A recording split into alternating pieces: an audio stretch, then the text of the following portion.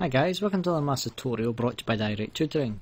Today we're going to have a look at a cast diagram. Now this video isn't going to do any trig examples, this is just an in-depth analysis on how the cast diagram works. So taking a quick overview, the cast diagram is part of the trigonometry topic in maths. It's a way of calculating related angles to solve trig equations. There are a set of rules which must be applied to each quadrant, so the cast diagram is split into 4 different sections, and we'll see that in just a second. And we will use the trig graphs, the sine and the cos graph, to illustrate how the cast diagram will work and where we come up with the positive and negative values. So if we consider the sine graph and the cosine graph, we're going to need these a little later on, but the cast diagram revolves around these two curves. Now the tan graph is also included, but in terms of the National 5 course, we don't consider the graph, we only use the sine and the cos graph. So the cast diagram, as I said before, the cast diagram is made up of 4 sections, one entitled C, the other A, S and T to spell cast. Now each of these lines, starting from the lower right, is 0 degrees up to 90 degrees, as you can see 90 degree angle in here, then all the way around to 180, around to 270 and then back to 360 degrees. So this really represents a circle as well. So A means that all 3 sine, cos and tan are positive within this quadrant. S, this section, only sine is positive, tan and cos are negative. In the T section, I'm sure you've guessed that tan is positive and sine and cos are negative. And then the C section, the cos is positive and the sine and the tan are both negative. And that's really what we just highlight here, that when sine is positive in this section here, tan and cos are negative, and this applies again to the other 2 quadrants. A is all 3 of them are positive. So there are a set of calculations that you will have to do when you find your initial angle and your trig equation. So between 0 and 90 degrees, this will be the angle that you find.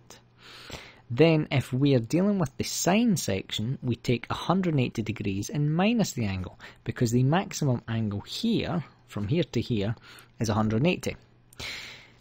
And if we go into the T section, then the T section has 180 plus the angle, because it's now 180 plus the angle, bearing in mind that the angle cannot be any more than 90 degrees, so that's why it takes us up to 270, and then it's 360 minus the angle in the C section, because the maximum angle is 360 and we have to take that away from the angle that we found. So that is the basics of how the graph works. That's what we need to remember. However, we're going to look at how these values came about, because if you understand this, then it makes using the cast diagram so much easier, and in general trig itself. So you can see here that the highlighted angles are 0, 90, 180, 270, 360. So they're the most important. So what I'm going to do is, on the graphs, I'm going to put lines through each of these key angles. So we're going to split the graph up into 4 different sections. Now, in the A section, all 3 are positive. So let's check. So between 0 and 90 degrees, both the sine graph and the cos graph are in the positive region of the chart. Then if we look at the S section, which is sine is positive Then here we can see that the sine section is above 0. However, this time the cos is in the negative region, hence why cos is negative. In the t section, we don't have the tan graph here, but as we can see that the sine and the cos graph are both in the negative region, hence why they too are both negative. And then finally, the last quadrant, sine is negative and cos is positive, and we can see that from the graph, that the cos here is positive region, and in the sine graph it is in the negative region between 270 and 360.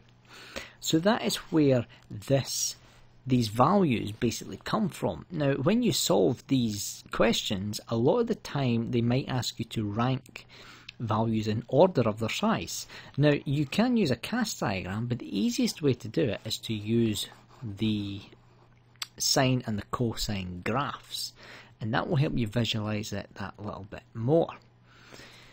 So, in a quick summary, this is the cast diagram that you will have to remember. You will get plenty of practice in using this, in writing this, and using these equations in here.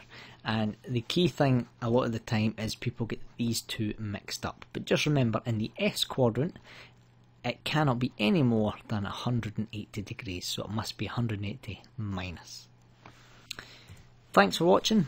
Please don't forget to like and subscribe to our channel. Leave any comments in the comment section below. I'll put a link in the description to the trigonometry questions, which you can use this video in conjunction with those to help you solve some tricky trigonometry questions. We'll see you in the next video.